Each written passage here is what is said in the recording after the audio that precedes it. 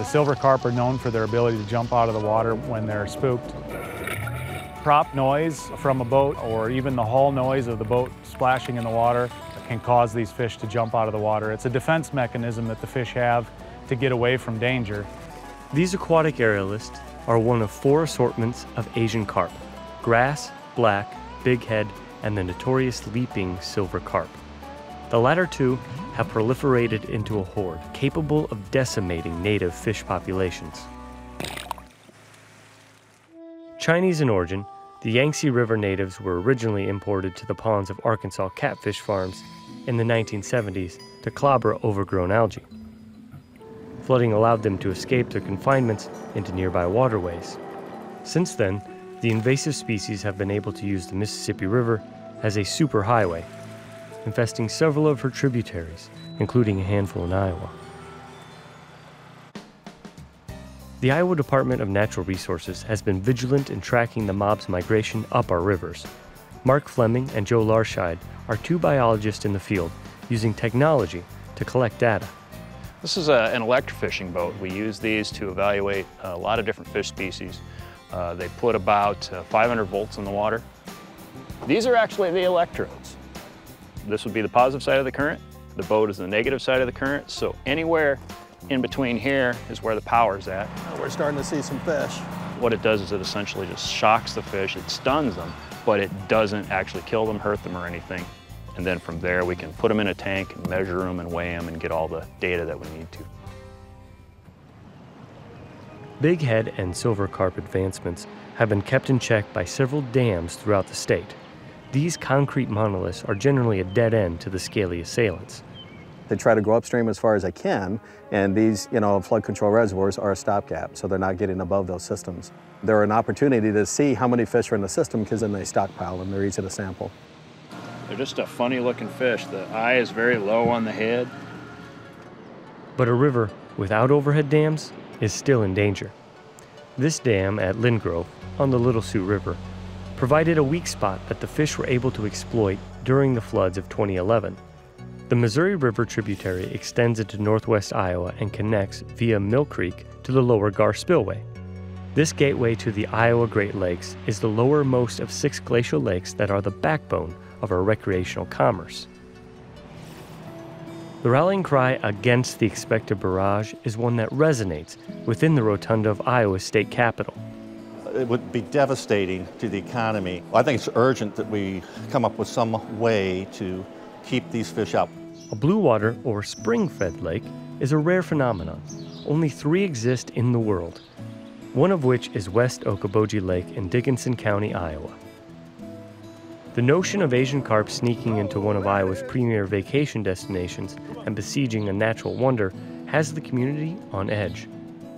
It was a surprise to see them there. I think for the locals, it was very much a surprise. For those of us who work with invasive species, we knew it was possible. Kim Bogenschutz, an invasive species expert with the Iowa Department of Natural Resources, has been studying Asian carp in coordination with other states and federal agencies. Their elusive goal is to control the number of these fish in our connected waterways. Because they're filter feeders, they don't bite on bait, and they're very difficult to catch. They're net shy, they jump over nets, they go through nets. According to biologists, silver carp only jump during their juvenile stage. No leaping incidents have been reported in the Iowa Great Lakes, but none are expected. Shallow rivers are more apt to promote this behavior. It's theorized that startled fish simply dive deeper when the space is available. The behavior tends to cease altogether once a silver carp weighs over 10 pounds.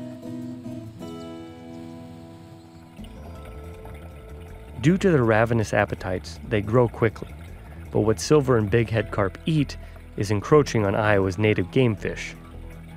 All of our small fish species filter the same plankton out of the water while they're growing. A lot of them then become fish eaters, but we have native species, smallmouth buffalo, for example, that eat plankton for their entire lives as well, so they're in direct competition with the Asian carp. To top it off, carp are prolific breeders.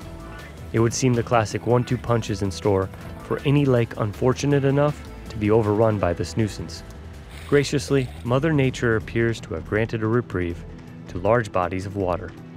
Their eggs they're buoyant, they float, and so they have to remain suspended for a period of time in order for the larval fish to develop. If they become buried in the sediment, they suffocate and die. And so the long stretches of river is a requirement to keep the eggs floating and viable. Though it is highly unlikely that Asian carp are capable of breeding in lakes, this doesn't mean populations can't grow to be a problem. Solutions are being implemented that would keep the fish from expanding their territory. Mike Hawkins, fisheries management biologist at the Spirit Lake Hatchery, is working on a permanent solution. What we've proposed is designing and engineering an electric fish barrier at the outlet of the Iowa Great Lakes that would prevent them from moving upstream.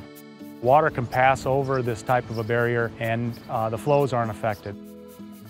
An electric fish barrier works by sending low voltage electricity into the water. Fish experience that electrical field. It causes them to turn around and move back downstream.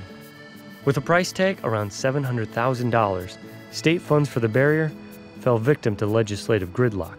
But a donation by the DNR and local grassroots efforts to raise money for the blockade put a solution within reach.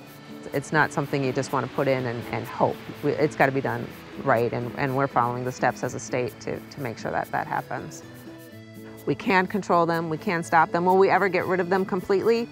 Probably not, but if we keep diligently working, slowing their spread so that there's less of them to get rid of once we do have some better control options, I think there's hope for the future.